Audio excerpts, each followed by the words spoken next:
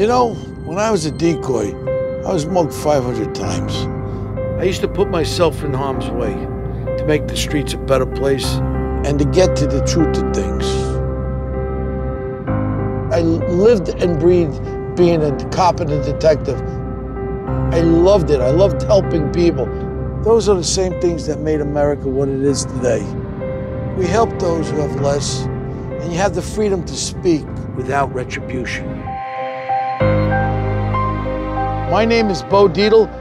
I'm a retired detective for the New York City Police Department. I served on the police force for 15 years. I never backed down from anything or anybody. No matter what I've done, I've always had one mission: to uncover the truth.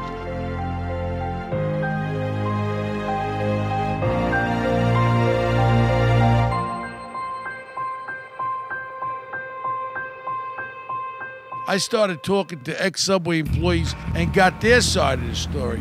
I hear that you used to work in one of these Subway shops. Yes, I did. How long did you work there?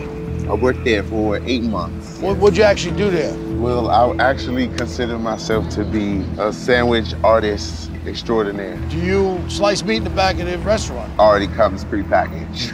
Did you ever slice anything on that slicer? No, I didn't. And now, when I think about it, I don't think there is a slicer. You ask most people where they think Subway slices their meat, most of them will tell you, in the back. In the back? Like behind the counter someplace. In the back. In the store, in the back? I've never seen meat sliced. I assume they slice it in the store in the back. They cook it and slice it. Hopefully in the back. Hopefully. Where is it sliced? I'm gonna show you where it's sliced. Taxi! Take me to the airport. Arby slices their meat fresh every single day in every single restaurant by real human beings. It's something they've been doing since 1964. It's not the most cost-effective way, but they think it's the right way. A lot of Americans think that Subway slices up their meat in the back of their store. They don't. I want to know exactly what they do, where they slice it, when they slice it, and I want people to know. Where am I?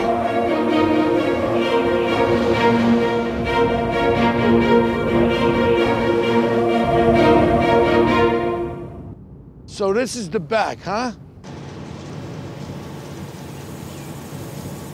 After all that, this is where Subway slices the meat.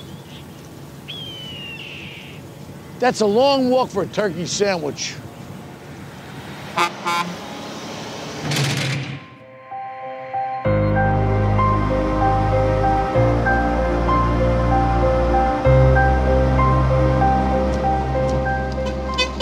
Hello? I noticed you guys don't have a meat slicer. No, we don't. Normally, a sandwich shop slices their meat, right? We don't have a meat slicer. I brought you one. I'm gonna leave this slicer right here, no charge to you. Okay, thank you. You know what? Slicing up the truth about freshness is hard work.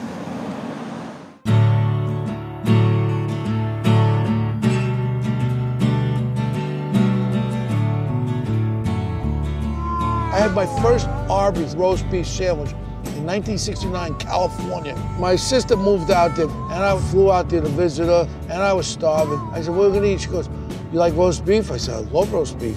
She goes, well, there's a place called Arby's. I'd never heard of Arby's. I'll never forget the taste of it. And they sliced the roast beef thin, so when you bite into the sandwich, it like kind of melts in your mouth. It was so delicious. Hey, Arby's. Arby's roast beef.